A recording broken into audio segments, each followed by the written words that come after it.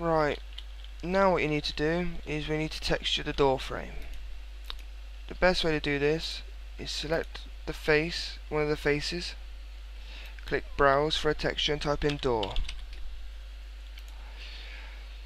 Look for a door that you think is really nice and you like to use in your level. I'm going to choose this one. Then you just right click in your level. You might have to align it. So what you do is you click bottom, left. As you can see, my texture is aligned. Now all I have to do is select that texture and then just paste it around, and then the door frame will fit in perfectly. You do that for both sides,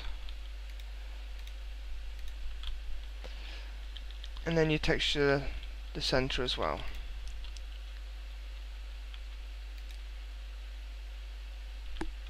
You might have to click this center and then bottom.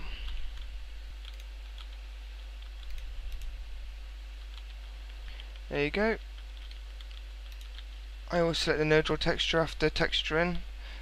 If I don't, then I'm going to forget, and I'm going to create a brush with a horrible texture on that I'm just going to need to edit later.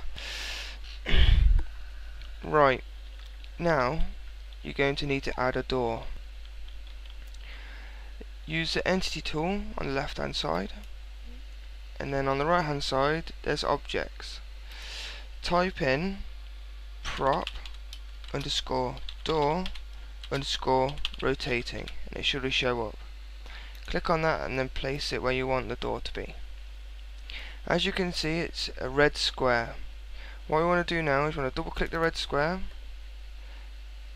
and you have the properties window open. Click on the world model and then click browse.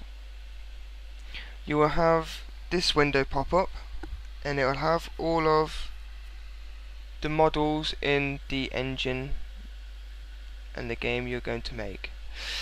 Type in what you want.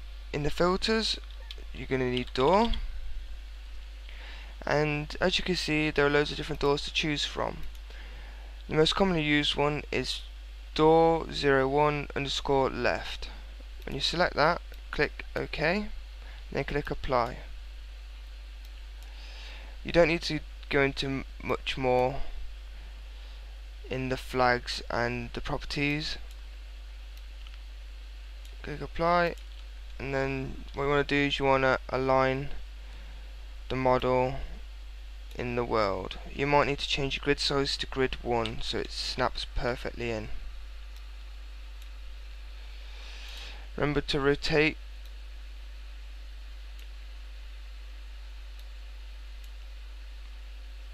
and then place it in so it's all nice and snug in there. When rotating, when you first load up Source SDK, it won't be defaulted to 15 degrees. This can become a problem rotating, and it won't snap to grid angles, and it will be a nightmare to rotate objects.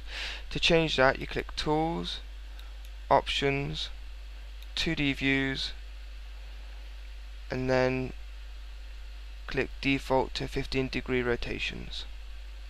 Tick the text box, click Apply, OK, and then it'll rotate anything you rotate in to 15 degree angles, so it snaps on beautifully. Right, when you put your door in, the skin of it won't be the same as your door frame unless you've chose the door frame skin the same as that. To change the skin, you double click on the door again, the skin properties, and you change the number from 1 to 2, 3, 4, 5, etc. until you find the skin that you like. Some models have multiple skins, which is great, like doors, force fields, that sort of stuff. Right.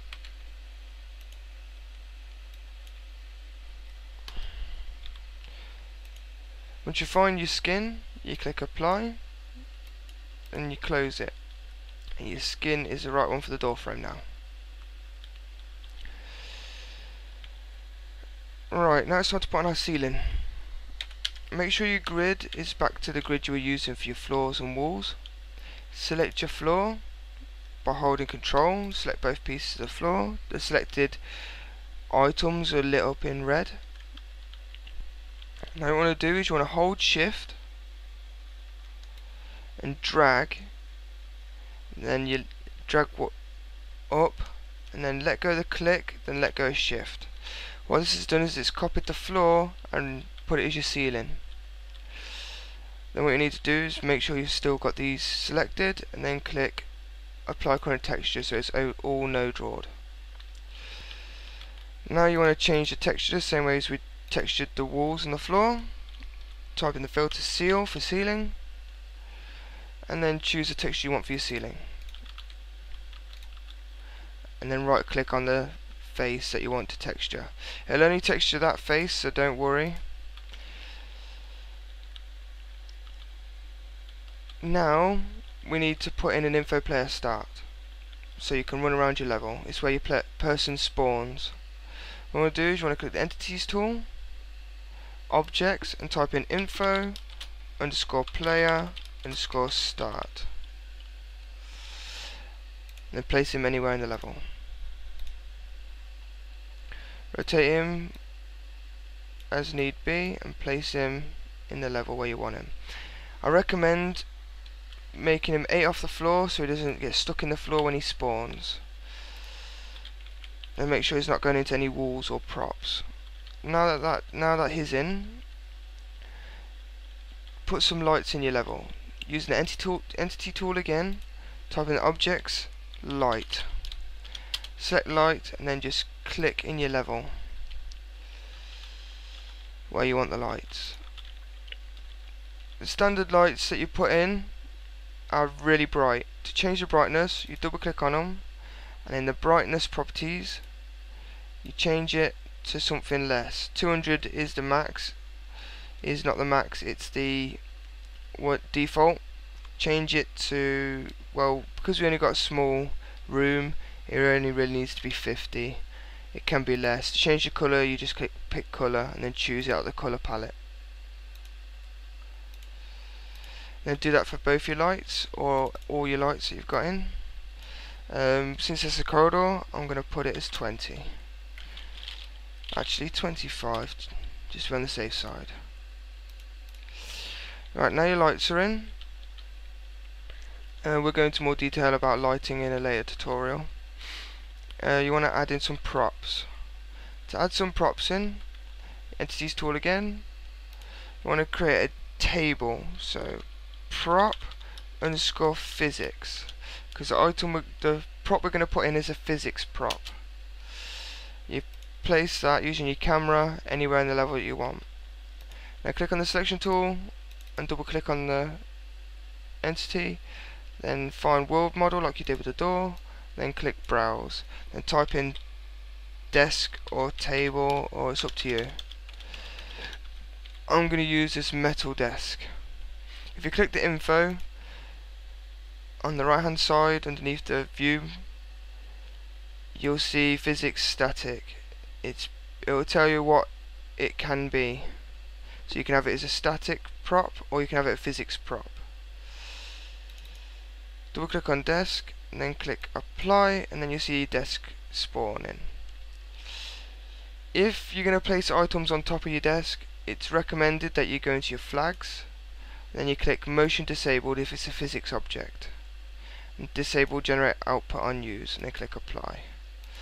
That won't move at all now, so it won't act like a physics object, it will act like a static.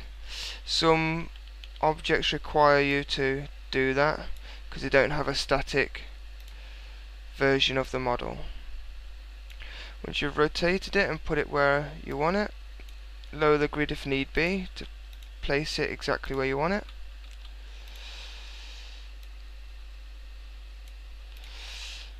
Once you've placed it in your level, that's all you need to do with that.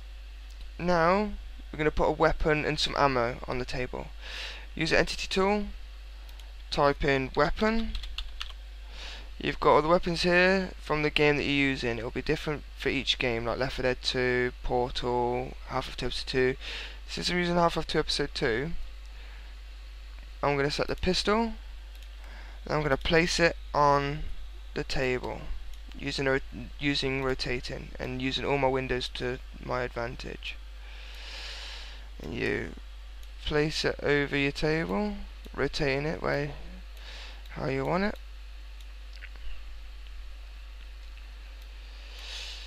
You don't have to have it going into the table, because when these spawn there'll be physics, so they just drop straight onto the table. And then look for entities, type ammo, look for ammo underscore item underscore ammo underscore pistol, and then spawn it.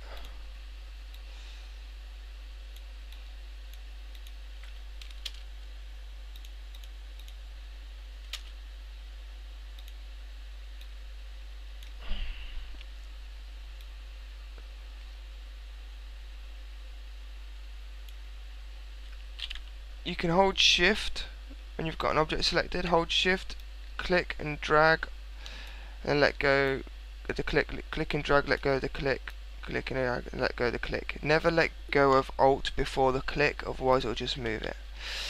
And now you can just rotate some how you want it. It's a lot easier to do it this way because then they're all at the same height. Once you've done that, you're going to need to give your person a suit. So it shows your HUD, like your health, your suit, armor, your ammo, all that sort of stuff. You click the entities tool again, type in item underscore suit. I think you can get away with just typing suit. Once you've plunked it in, make sure it goes over your character. You can put it somewhere else in the room and you go pick it up, but if you want to spawn with your suit on, you put it inside your character. So when you spawn, you've automatically got the suit on. Then when you've done that, you hit compile. You got to compile your map, so you go run map, or you can press F9. Then you click don't run game after compiling. Normal, normal, normal. Disable HDR because it's only a test. And then click OK. You don't want to run the game after compiling, so click that little tick box. And click OK. Sometimes it prompts you to save. I recommend saving regularly.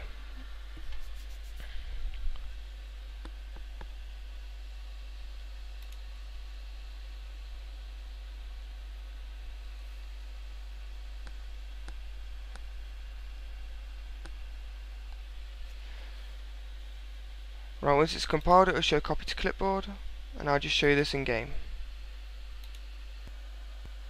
As you can see, I've got my Half 2 episode 2 loaded because the game I made the map for. You want to enable the developer console. To do this, you click Options, Keyboard, Advanced, Enable Developer Console. Click OK, Apply, OK. Now hit your tilde key, which is just the button above the tab next to your 1. Type in map and then the map name. Mine was TUT01. Hit enter.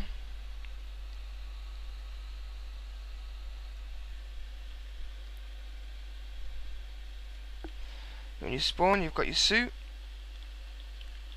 your props in, and your doors fully working. Hope you've enjoyed this tutorial. Please check back for more and subscribe to my page. Thank you very much.